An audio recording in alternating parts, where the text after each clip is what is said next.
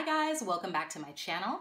Today we're going to do another comparison smackdown video, and I'm really excited to do this one because this product in particular is one of my all-time favorite products that I always have to have in my makeup collection at all times. I use it probably more than any other complexion product really because it is that much of a love and so near and dear to my heart, and that is powder foundation. As a combo oily girl, I'm all about my powder foundations year round, every season, rain or shine. I love rocking powder foundation, especially on an everyday basis when I just don't want to be bothered with liquids and creams.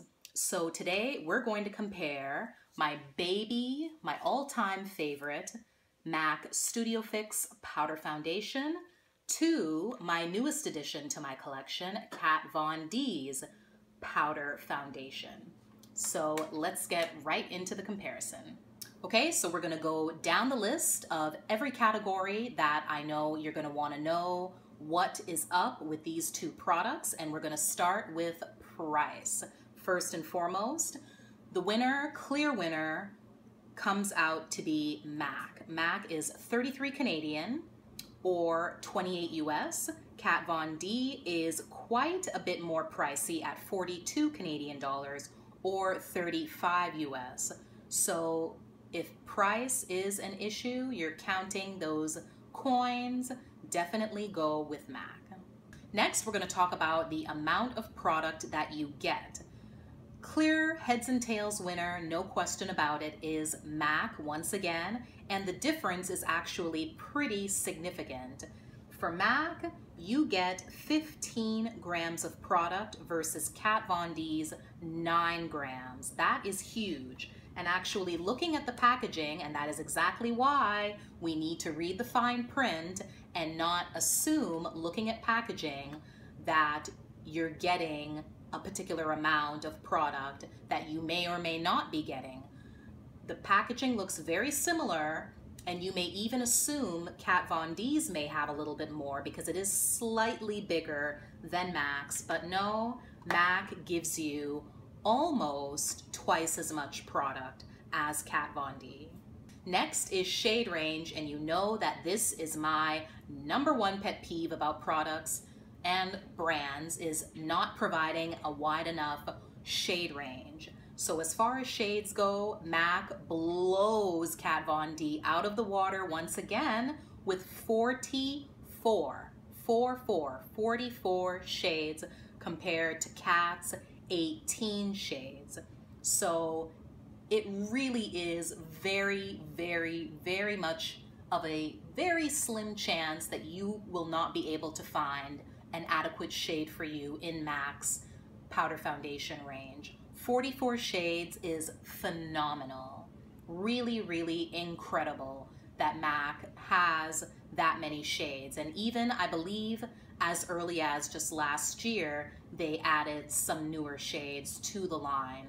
So MAC is just really great for constantly staying on top of their shade range, adding in shades, changing undertones, making sure that everyone is able to find an adequate match for their skin tone. So MAC does it again with providing the most shade range, twice as much as Kat Von D. Okay, the next category, I'm happy to say Kat Von D actually takes the winning title for this one, which is undertones. MAC pretty much sticks with cools and warms, but Kat, I really do commend her for really providing a nice range of undertone varieties. She does pink undertones, beige, yellow, neutral, cool, peach, golden, toffee, caramel, honey. So that is a really, really incredible range of undertones to choose from. But again, the amount of shades aren't as great as MAC's, but if you are the type of person that has always had a problem finding the perfect undertone for you, definitely check out Kat Von D's line. I'm sure that her undertones will serve you better than MAC's. So the next several categories I'm going to group all into one because actually these two products end up tying with one another. And they are packaging, application, longevity, coverage, and how photo friendly they are. So first, packaging, pretty much the same. They both come in this very similar style of compact where you have your product on top and you have a sponge in the bottom, so it makes it very, very easy for on-the-go touch-ups. So they've both done an equally great job with packaging. Application, again, like I said, there is a sponge applicator in the bottom well of the compacts that you can use, that I do use when I take my powders on the go. At home, you can always use your particular application tool that you prefer to use. So they absolutely do apply pretty much exactly the same way, and they go on in a very identical manner. Longevity, I would definitely have to say it is a 100% tie between the two. Both powders last all day long. Of course, Kat Von D has always been known for extremely long wearing makeup, and she claims her powder to be 24-hour wear. Of course, I'm never going to be able to tell you guys whether or not any makeup lasts for 24 hours because I don't wear makeup that long, but they both do last a full 8-hour day, that I can tell you for sure. Coverage, they really do both give excellent, identical coverage, medium to full.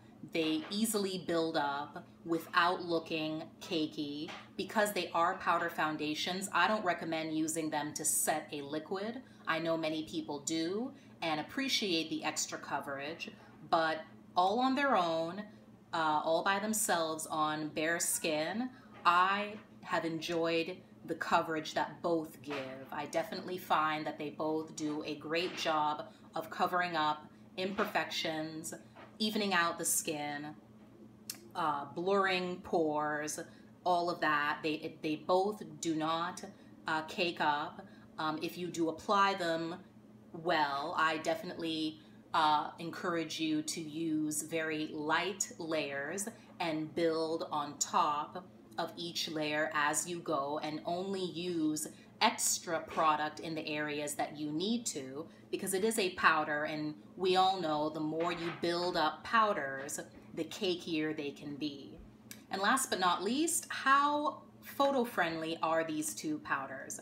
They are both equally photo friendly. I'm actually wearing Kat Von D's powder today. I wear powder foundations all the time to film videos, especially those days when I just don't want to be bothered with the liquids and creams. I just do a little dusting, conceal where I need to conceal, and that's it.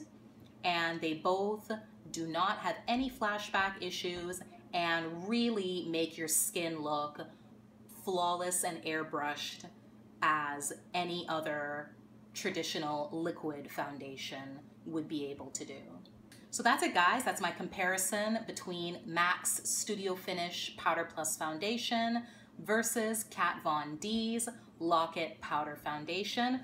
I am really happy to have both of these beauties in my collection. I love them both. They both do a fantastic job, and I really am impressed with both. So please give me a thumbs up. Let me know in the comments what you think about these two products, and I'll see you in the next video. Bye.